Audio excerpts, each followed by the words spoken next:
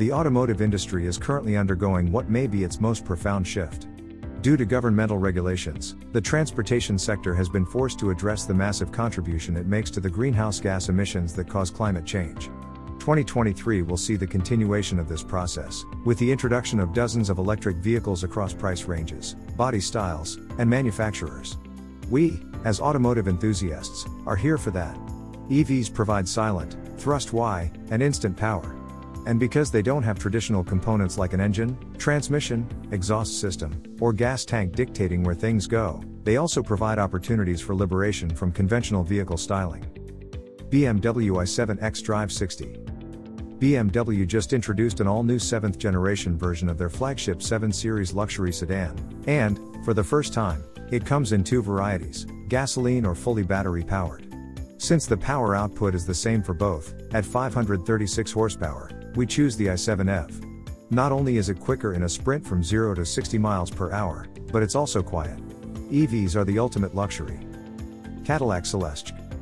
We're really excited about the Celestiq, and we've mentioned it to you before. We even chatted with AD100 designer Lenny Kravitz about the one he's spec'ing for his personal use. But that's no substitute for driving Cadillac's long, sophisticated, futuristic, bubble-backed, and eminently customizable flagship. So, expect more virtual ink in 2023. Chevrolet Corvette Z06. Nearly since the inception of the nameplate in the early 1950s, Corvettes have meant one thing: a two-passenger sports coupe or a convertible powered by the most potent American V8 engines. This latest Z06, a code reserved for the highest tested vets, crams a 670 horsepower motor behind the passenger compartment for tire shredding speed. Ferrari Purosangue. The Italian exotic carmaker long vowed that it would never make a four-door vehicle or an SUV. But, bowing to market pressures, now it has. Yet, instead of adhering to contemporary convention and fitting it with a hybrid or electric powertrain, it has chosen to endow it with what may be the roaring swan song for its glorious 715 horsepower V12 engine. Honda Civic Type R. Honda has now been making Civics for 50 years, and even though the latest versions are not the tiny econoboxes that helped turn the brand into a beloved one in 1970s America, they remain exquisitely engineered and fun to drive vehicles, none more so than the Type R, the highest performance iteration. This one sports 320 horsepower and swoopy, if subdued, styling. Kia EV9. Kia has been impressing us repeatedly with the quality designs, advanced engineering, and affordable prices with which it has imbued its EVs. This latest one promises to be as big a hit as its gas-powered full-size and three-row SUV, the Telluride, but with even more rectilinear good looks and presence, and without any tailpipe emissions. Lamborghini Huracan Sterrato.